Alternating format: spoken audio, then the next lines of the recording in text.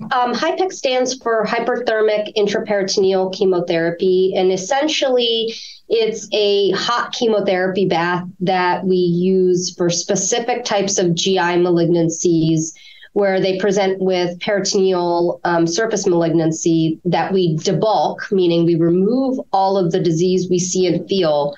And then we do the hot chemotherapy bath or HIPEC to treat the microscopic disease that may be residual at the end of that debulking.